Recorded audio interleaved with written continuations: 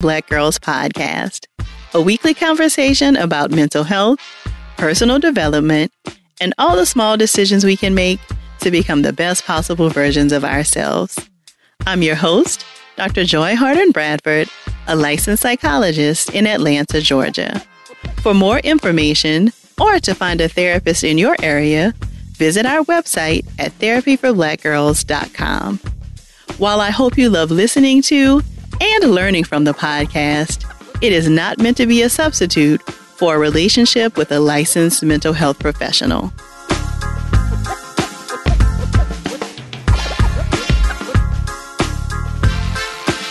Hey y'all, thanks so much for joining me for session 268 of the Therapy for Black Girls podcast. We'll get right into the conversation after a word from our sponsors.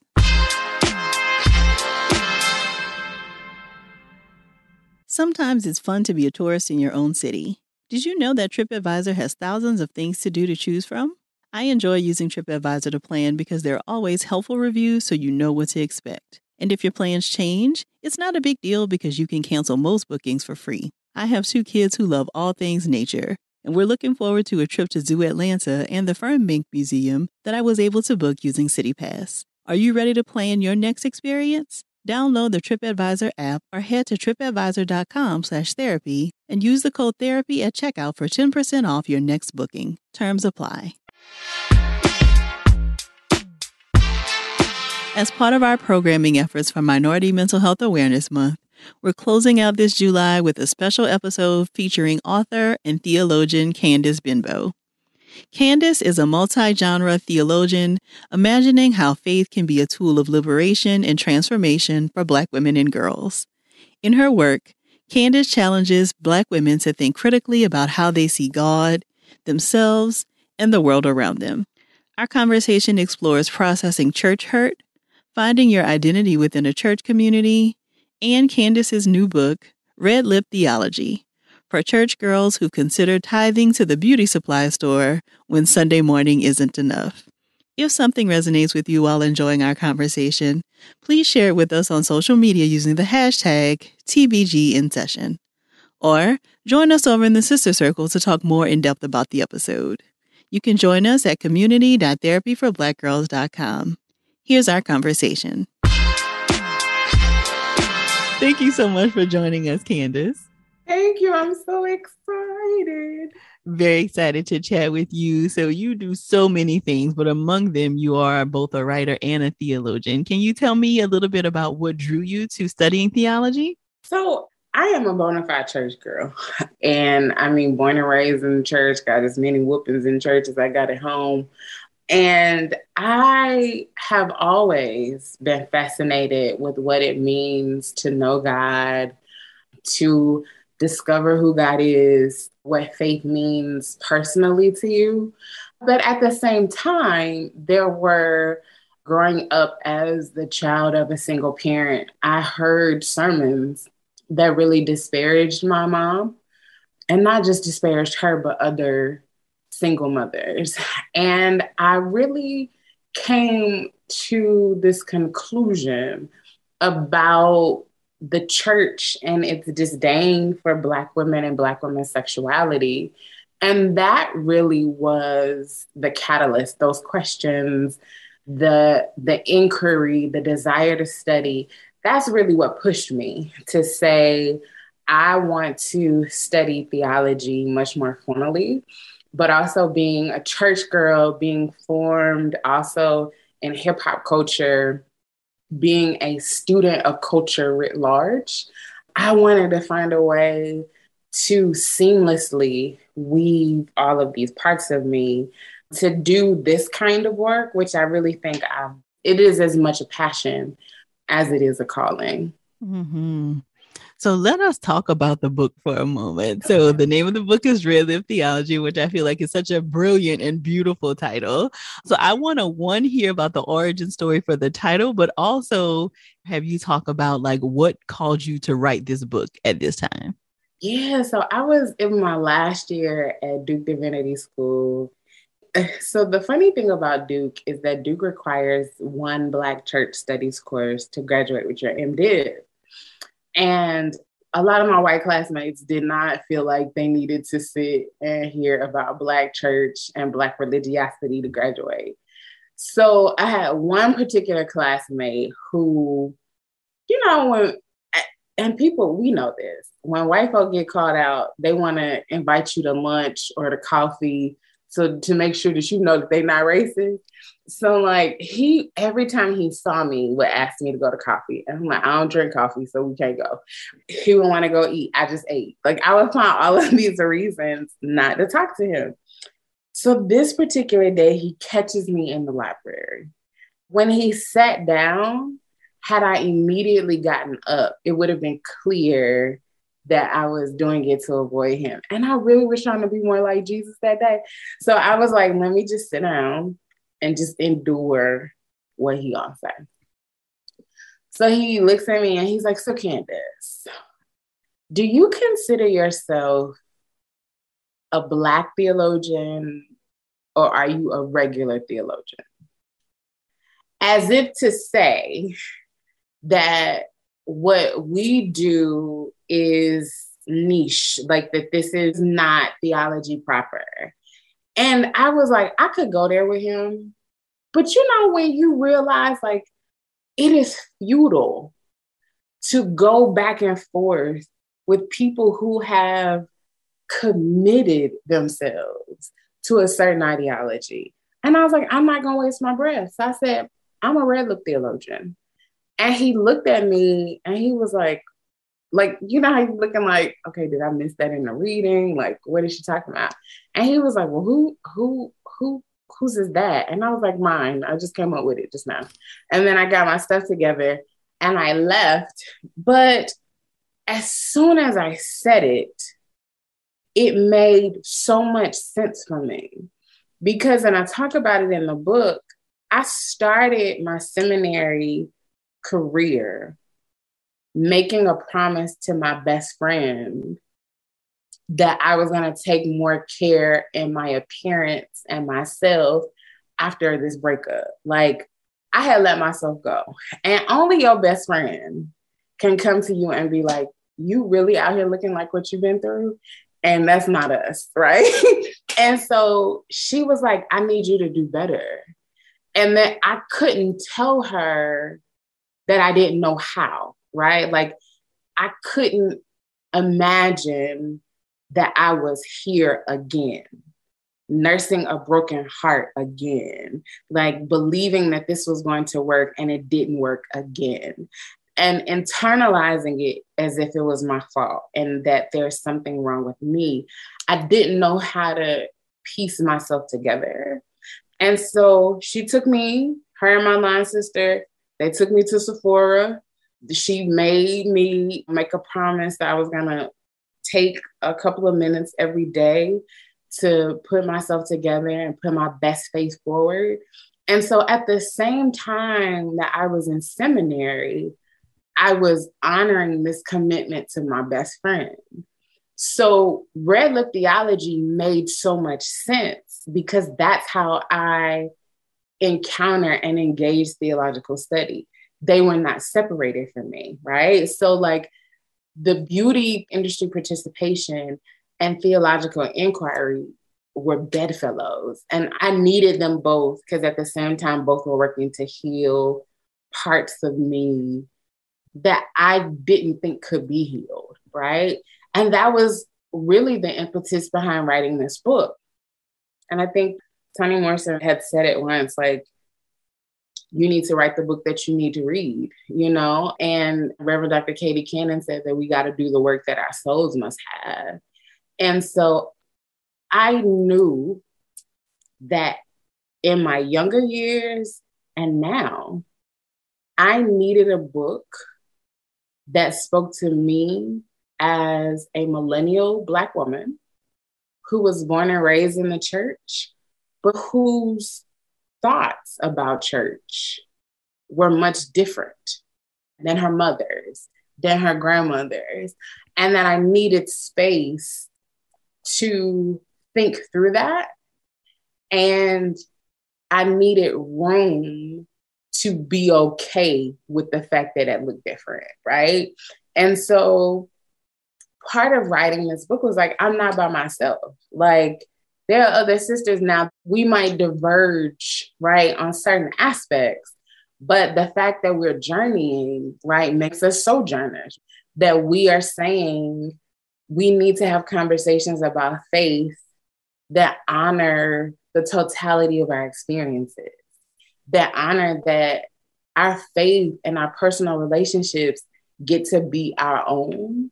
And so I wanted and felt very called to speak into that space and that moment for sisters like me. And that's how you get Red Lip Theology. Mm-hmm. Yeah, I think when I first heard the title, I thought, and I feel like this is some of where you were coming from, like red lips. Mm-hmm. I think, you know, for a lot of us as Black girls, like red lipstick is like the worst thing that you could ever do, right? Like it spoke to some kind of like sinful kind of thing, right? And so the idea. I remember the first Sunday, and it probably was the only Sunday, I intentionally wore red lipstick because I was taking my grandma to church. And I pulled up to pick her up, came in the house to get her. She said, "Where we going?" And I said, "We're going to church." She said, "No, that on your mouth. We're not going there." So what you think you're gonna do? And I was like, "Grandma, it's just," and I knew. Of course. And my grandma sat on her bed, perched like this. She wasn't moving until I took it off. And it was the funniest thing because my grandmother, I tell people she's the first theologian that I knew. Like, my desire for theological inquiry and biblical study comes from her. And so she was looking like, "Girl, have you lost your mind?" In years past from that, she and I have been able to have much more liberative, interesting discussions about sex and sexuality, about womanhood, and the ways that she was raised in church, right? And what she was raised to think, and the ways that her thought patterns converged, but she didn't have the room to challenge those, right? And so, like, I think that part of the red lip for me was, what does it look like for Black women to be transgressive as they are still honoring a holiness? Like, the theology is the part of us that is like, there is God, right? This God sustains us, right? This God is who and what we lean on in times of good and in times of plenty. And we get to, through this God, and because of this God, push back against the systems and the ideologies that harm us, because this God wants us to flourish and be well. Yeah. Mm-hmm. I love that. So thinking back now, you know, the book has been out for a little bit of time. Thinking back now and reflecting on your writing, is there anything that you would have included that you didn't include now? I love that question. I will say this, and I thought about it. No. And the reason why is because I wrote this book, and this is going back to church stuff. I was really trying to find a way of honoring the line of telling my story and honoring that my grandmother is still alive.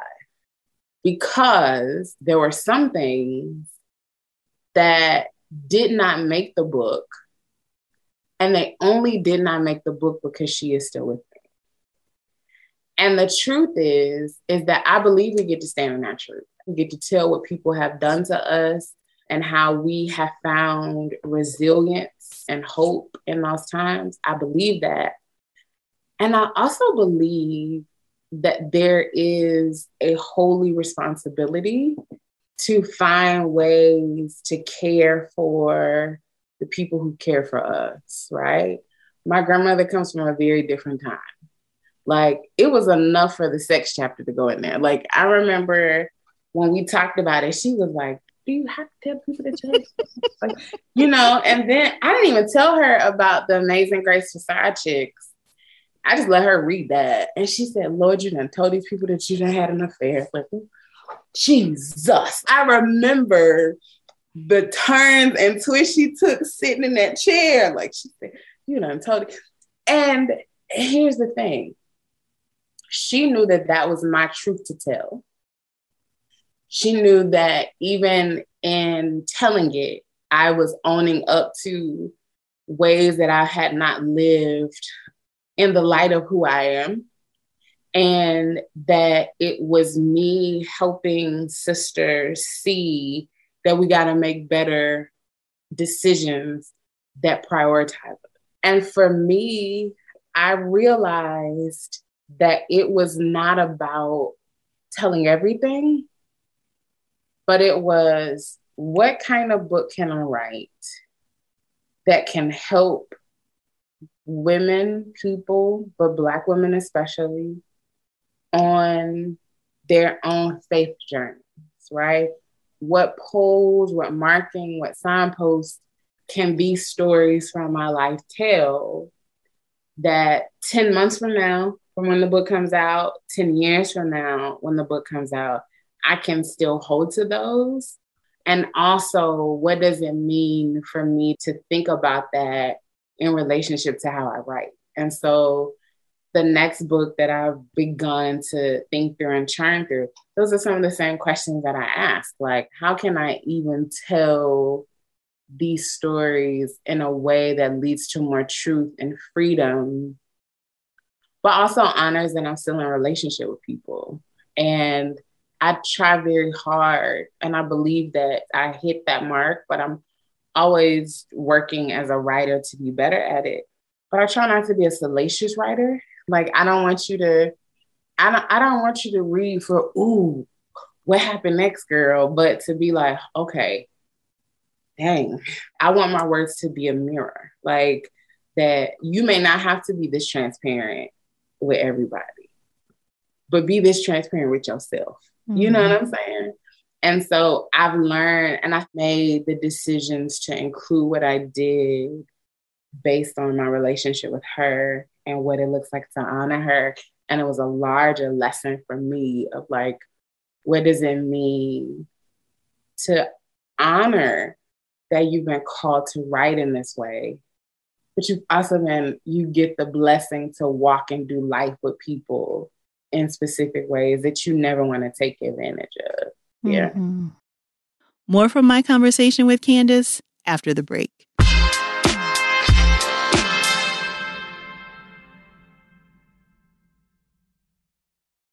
It seems like everywhere we look, society is telling us what's beautiful, how to wear our hair, what size our body should be, how our self-worth is based on what we look like. We don't want our kids to inherit these harmful beauty standards, right? So what if we could help redefine beauty for the next generation? I'm Jess Weiner, cultural expert and host of Let's Change Beauty, a podcast powered by the Dove Self-Esteem Project. You can listen every week on the iHeartRadio app, Apple Podcasts, or wherever you get your podcasts. You know you're a pet mom when your social media feed is 80% your pet. And also when you believe that pets are the world's best kids. Kind of like Halo, who makes natural, high-quality pet food that starts with science for your pet's best health. This is the kind of pet food brand that makes all their own recipes with a veterinarian and pet nutrition experts. Basically, it's the world's best food for the world's best kids. Find Halo at Petco Pet Supplies Plus, select neighborhood pet stores, and online at Chewy, Amazon, and halopets.com. When my family and I travel for vacation, one of our favorite things to do is to visit the local Whole Foods market to stock up on snacks for our time there. Whole Foods market works great for us because my youngest has several food allergies that can sometimes make finding snacks a challenge. But the large and varied selection at Whole Foods market makes that easier. We also love checking out what fruits are currently in season, as that can be a great time to try out some new tastes or enjoy our favorites. If you're a fan of cherries, June is when they are at the peak of season. Visiting Whole Foods Market always feels like an adventure because you never know what you'll find. That's because they put a big emphasis on stocking things from local suppliers. So fill up on those goodies you find when you see them in the store. Looking for more ways to be well as you enjoy summer fun? Visit WFM.com/wellness for more wellness tips. You know, something that I love from your work and also the work of the Sisters of Truth table is that I really feel like your work gives sisters the foundation to kind of really explore like how they may have been harmed by the church. And I think that that's really difficult for people to wrestle with, because I think we play such an important role, especially in the historically like Black church, right? But to your earlier point around the ways that we are often dehumanized and denigrated in these spaces, I mean, even as recent as last week, like we see all of these like mega church pastors come out with all of these sermons that just feel so like soul crushing to me in a lot of ways. Yeah. So can you talk a little bit about the church hurt and like how maybe you have experienced it, but how also your work hopes to give sisters a chance to kind of heal from some of that hurt? Yeah, I think the first thing that I tell people about church hurt is that church hurt is anything that happened to you in church or at the hands of a religious leader, thought, word, or deed that does not reflect God's heart. Full stop. That is everything from physical and sexual violence that we know, unfortunately, is prevalent in our church spaces. That's everything from verbal and emotional violence that we hear in sermons that we find out are happening as pastors are these tyrants as employers and bosses. And that also includes the ways that we are manipulated into giving our time and our resources because we are told that in doing so, we are giving to God and we are proving our commitment to a certain level of faith. And the danger of church hurt is that in these spaces, it will cause you to question your very relationship with God, right? Like, if I'm hearing these things from people who say that they're hearing from God and that God told them, then when I internalize these things, as I would, right? Like, I think that I'm hearing that this is me hearing from God, and it puts such a damper, it puts such a foul perception of myself in me, right? It took a lot of courage for me to first begin to write in a way that said, hey, sis, let's think about this a little more. For all of the reasons that you just named. Like, one, church for Black folk and family become synonymous. So the moment that you really begin to like push back against the church, people think you're pushing back on your family. They think you're pushing back on them. And I mean, I talk about in my book, my fiercest arguments with my mother were around faith and like the ways that I was evolving and pushing back against the church. But I needed to be honest about the fact that the first place that I began to feel and develop and cultivate inferiority in myself was the church. Full stop. You know what I'm saying? Like, I needed to be honest and say that I learned from the church that the only thing that mattered about me was that I was smart. I learned through church that I was always going to be a step below because my parents were not married. And that my father could be exalted because he was this man, he sung, he whatever. But my mother, who stayed and took care of me, was not who I should be, who I should aspire to be. Because if she would have just kept her legs closed, you know what I'm saying? Like, I had to be very honest about that and say, all of that messed with me. All of that shaped and charted a journey of doubt and insecurity that just was not fair. And if we take a moment and challenge theologies and ideologies that are harmful and death-dealing, we will not continue to have generations of girls that sit and wonder if God loves them because they don't check these boxes. Writing in that way, it's almost like this podcast, right? Like, what we know about the work that we do is that the moment that we step out and do it bravely, other sisters come and be like, oh my God, I needed this. And that's what happened, was that sisters were like, thank you. And it's heartbreaking, right? Because you don't celebrate a sister saying that she needed to read your words so that she could find a way to name what happened to her. Because what you realize is that that's another sister that literally is trying to overcome trauma and abuse and neglect. And like, you don't celebrate that. So you get it and you like, can we not get this right? You know what I'm saying? But you're grateful because that's one less sister who stays in the cycle. Like, you're grateful because that means that she doesn't feel like she's alone. It means that she realizes that there are people that she can come to, you know? And I think part of why it matters to step out and to take the hits, because they come still, right? We were talking about that earlier, is for those sisters. I remember I had gone somewhere and a very prominent Christian preacher came up to me, and I didn't even think they knew me. And they were like, I appreciate your work because it forces me to remember that there are sisters out there who are deeply wounded.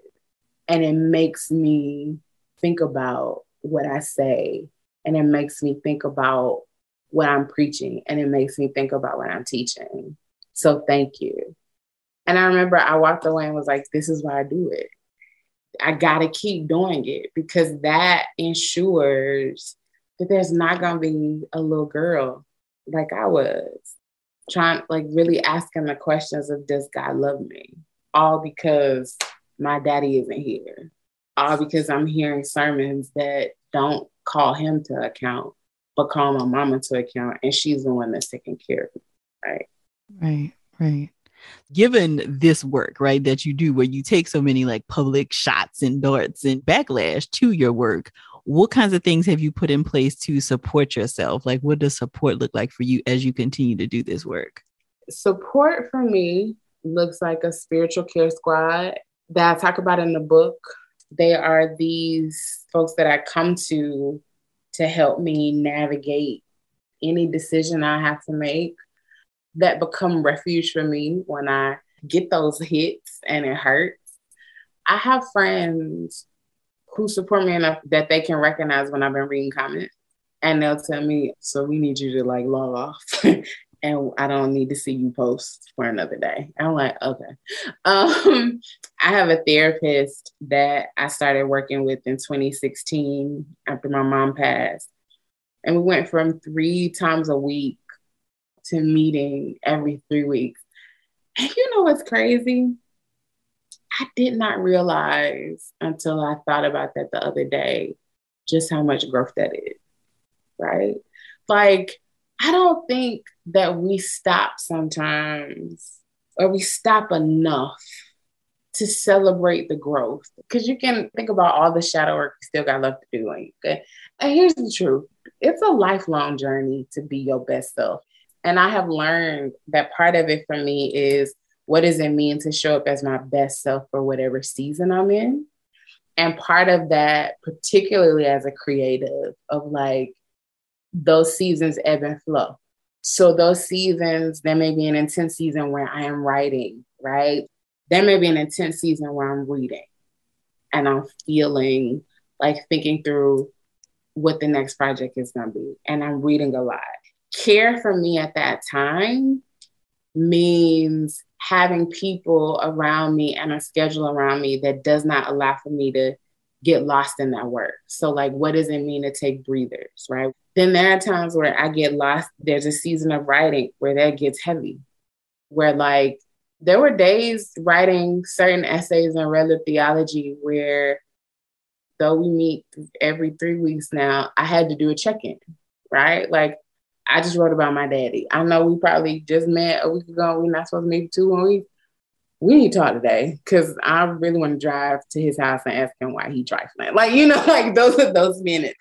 And then there are times where it's out in the world. And this was my first book.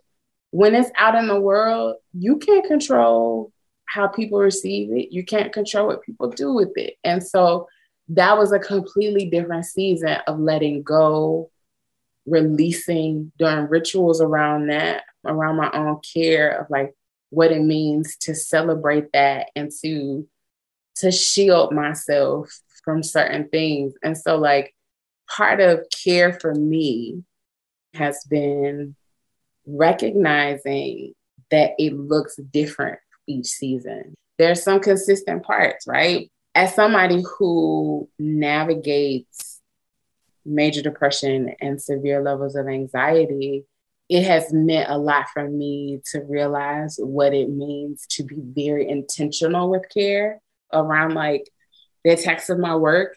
So this is something that like in the last year and a half, I've had to think through. And my therapist has really helped me with this. There are certain times of the year that are really difficult for me because of my mom's passing, like her birthday, Mother's Day, and the Thanksgiving holiday season. What we had to do is say that those might not be the best times for me to do heavy work that may elicit a strong reaction negatively from people who want to push back. One, because I'm not going to be in the best space to deal with that kind of critique. And I don't want to do anything, one, that will reflect negatively on the work that I do. And two, I don't want to respond to somebody out of some other stuff. So when it's time for me to plot work, I put and think through, all right, I can't write about that at that time. There have been some times where some stuff has hit in the news and in cycles. And there's been an expectation that because it's the kind of work that I do, that I'll speak to it. I've been asked to speak to some stuff and I had to say no, not because I don't have an opinion, but because it might be right before Mother's Day. It's going to take enough of me to make it through that day versus logging on and seeing somebody respond to something that I said and they disagree and it may take me to another place. So that last piece has been so, so crucial. And I'm so grateful that she even suggested that to me, to say it is absolutely okay to not do heavy lifting around the times where your heart is the most vulnerable. Mm-hmm. What a beautiful gift to have given you. Yeah, I love that. Yeah. I will always keep that. And I think that too often, particularly as creatives and creators, we don't give ourselves the space to think through that because our life and what we do is always around content and creation and getting out. And it's okay to be like, no, I can take a beat here. And if I can't take a beat, then I need to reevaluate what I've been doing because this work should be able to sustain beyond that. Yeah. Mm-hmm. What are you hoping that readers will take away from Red Lip Theology? The biggest prayer and hope that I have is that readers know that it is okay to question and that it is okay to journey, that God is big enough for the questions, that God is big enough for the frustrations, and that you are going to be okay if you start the journey and the quest, right? And even beyond that, that a life that has had pain and unconscionable darkness at times can still be a beautiful life to live.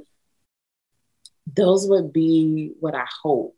And what I am grateful for is that prayer is being answered when I get on socials and I get a DM or I get a post or I get an email. I'm like, okay, this is being answered in the way that I need it to be. Mm-hmm. More from my conversation with Candice after the break.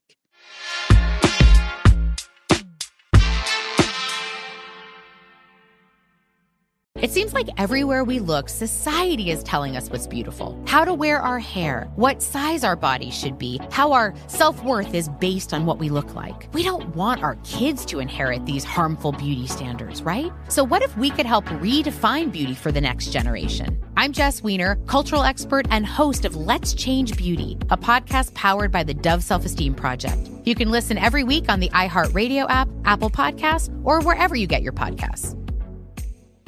You know you're a pet mom when your social media feed is 80% your pet. And also when you believe that pets are the world's best kids. Kind of like Halo, who makes natural, high-quality pet food that starts with science for your pet's best health.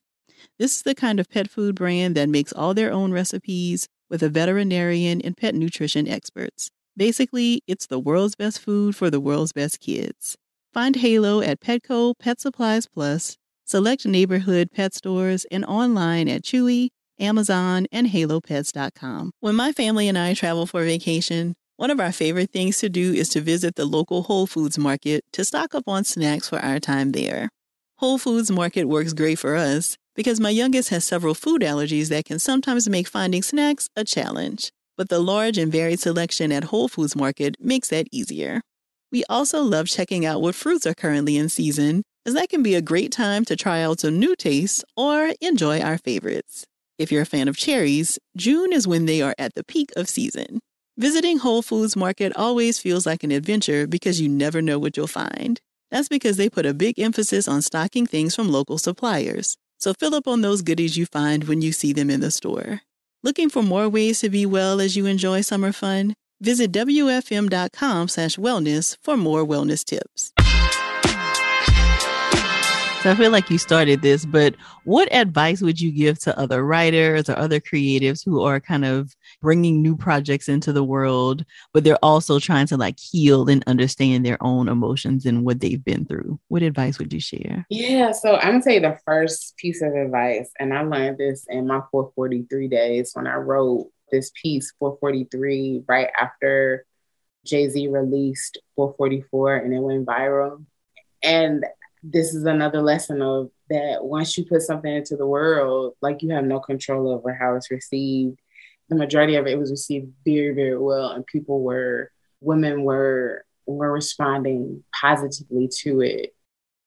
From that lesson, I learned to never write something that you're not healed from.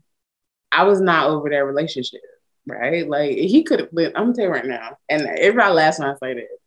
He could have came back the next day, honey, that thing would have been deleted off the internet and y'all could have all talked about me and I would not have cared. You know what I'm saying? I learned from that, you do a disservice to yourself when you put something into the world and you've not healed from it, particularly when you do this kind of work, right? When you are called in a certain way to be deeply transparent, so that transformation can take place, you got to be very careful with how you tell your stories, how you deliver those stories, deliver that content, because it's still also a part of you. So the biggest piece of advice that I give writers who are still trying to heal and tell their story is to find ways to ensure that you are doing that healing work so that as you tell these particular pieces of this story, you are so far removed from the direct impact that you will be able to speak to it. I'll give you an example. My mother used to tell me as a kid, and a kid being high school and college in my 20s and 30s, she said, my biggest fear for you is that you are going to be on a national stage somewhere and somebody's going to ask you about your father and you're going to fall apart. and he doesn't deserve to take that moment from you. Like, as clearly as you and I are talking right now, I can remember the first time she said that to me. And I remember thinking, like, she right. He doesn't deserve that. Apply that to every painful experience that we've had, right? Yeah, they're lessons, right? Yeah, other people can learn from them. And yes, they don't deserve to rob us from the moments that we get to stand in the truth and the power of our own resilience. So that's why we got to do that healing work. You also have to find ways to care for your soul doing this work. I believe in bubble baths. Like, it is Dr. Joy. It's so funny how like that became like my thing. Like, after writing something, I got a whole like stand in my bathroom of just all of the different moods that I want to create with like candles and bath bombs and powders. And it is just, whew, right? Like, I wrote this. It is out in the world. Let me soak. You know what I'm saying? Like, it has been that for me, to find ways to care for myself, taking better care of my health and my physical health, of like working out and eating healthier. Like, you underestimate how much that fuels you to do this work. I think as writers, one of the things that I underestimated was just how much my mind and my creativity needed a healthier body, right? Like, holistically, like that my physical health and my emotional health, when they are optimal, my creativity and my productivity are optimal.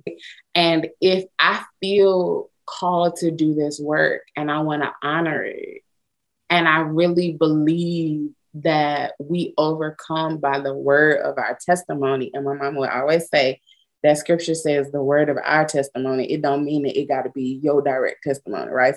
That's why I told my grandma, I put Amazing Grace for Side Chicks in the book, because 10 years from now, like, if a sister may be thinking about it and she gets that book, she gonna read this book. Ain't no way in the world I want to go through what Candice went through. So let me cut this off at the knees right now. Because I believe that we've been called to do that kind of work, I need to ensure that I'm taking care of myself. And I need to ensure that people around me, one, can hold me accountable to that, and two, can find ways to let me like not take everything so seriously. Like, there's joy in this. Like, it's not just writing about trauma. Like, it's not just writing about pain and discussing pain. Like, there's joy. Like, there is a beauty and a happiness in life. And I think that I tell people who are writers, if you can get those things down, figuring out like what it means to care for you and heal as you want to tell these stories and give them to the world, the nuts and bolts of this, I can help you with those. Like, you could go to workshops and they're going to help you with the nuts and bolts of writing. What they can't help you with in these workshops is how to take care of you as you writing, because you be sitting there, as I have. Like, I tell the joke of the first draft of Red Lip Theology, baby, bleeding all over it. Like, it was like, it's some essays that was in that first draft that my editor was like, so this is creative and it's a lot of information. What are we discussing and wanting to? And that was her way of saying, like, you bled all over this. You're doing too much. You get it out.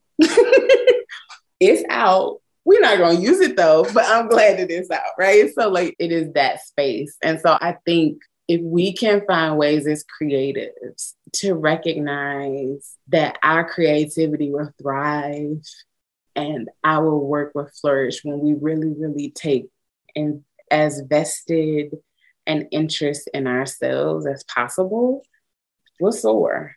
We'll soar. Mm-hmm. So Candice, so many beautiful things, but we cannot talk all day.